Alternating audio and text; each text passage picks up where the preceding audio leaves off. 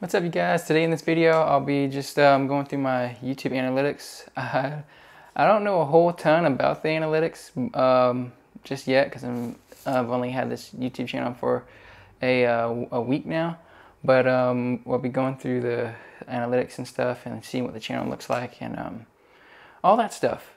And yeah, I don't know if these numbers look good or not, but some of them, they look good to me. So just check out, comment in the comment section below if, let me know if these numbers are good or not. All right, so here we go. Refresh that. As you see, I've got 15 real-time views in a week. Oh, let's go back. 4 subscribers currently. I just uploaded this video in the morning hours. I like to do my uploads like I start them before I go to bed and then let them go through the night, because that just seems to be the best way to do it. Because the way our internet works, I mean, like whenever I upload a video, it slows the internet down. So you don't want to do that through the day, or else you're gonna have slow internet throughout the day. So I do it at night whenever there's no other devices using it. You can have the maximum upload speed and stuff like that. And yeah, I just uploaded this this compositing video, the one with the one view, and I think everything looks pretty good for starting out. Watch time 126 minutes, which is really good. I'm thinking for a week of being on YouTube. I've obviously got more than an hour worth of content, so that's pretty good. Let's see, likes versus dislikes, 100%. That's good. Subscribers, yeah. Haven't really done much marketing for this photography business. Average view duration, that could probably be better. It's 4 minutes and 39 seconds. Let's see. Whoops, let me swipe over. Impressions, I think the numbers are pretty good. 120 or 172 for impressions. Click-through rate is 9.3, which is really good in terms of, it's 3 to 10%. The click-through rate for, and that's what YouTube says. So yeah, my thumbnails are doing really well, which they should be, since I mainly focus on photography. So yeah, those numbers looking really good. And then how people find the content, YouTube search, channel pages. Yeah, these numbers are all looking good, which means YouTube is actually, people are finding it in search and set in the suggested videos. And I was noticing the top videos suggesting my content is how to do stop motion photography, and that's by the slanted lens. So which is pretty exciting. I don't know how often it was suggested, but that's the top video that was suggested in my content, which was probably the product photography video, because this one's stop motion, so I guess they kind of go together a little bit.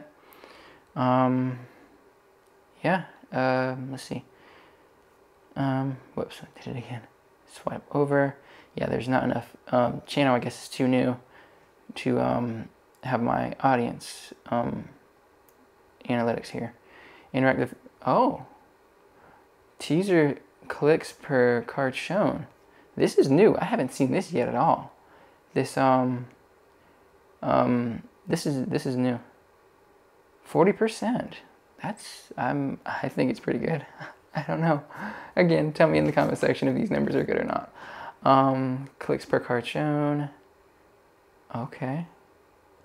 Okay, yeah, it doesn't say not applicable anymore. You see that one does there, the second from the bottom. But okay, the interactive content, that just came in. I have not seen that analytic yet. I mean, this is new. And playlists, I haven't created any playlists, and apparently, no one else has either. But yeah, I'm obviously using the YouTube Studio for these analytics, and to view the analytics. If you're on desktop, there's a lot more analytics to be, to look at and stuff like that, but even more stuff to not know about. But yeah, teaser clicks per card teaser shown. Yeah, I did put a card in the product photography video linking to the how to composite in GIMP video. So that's new.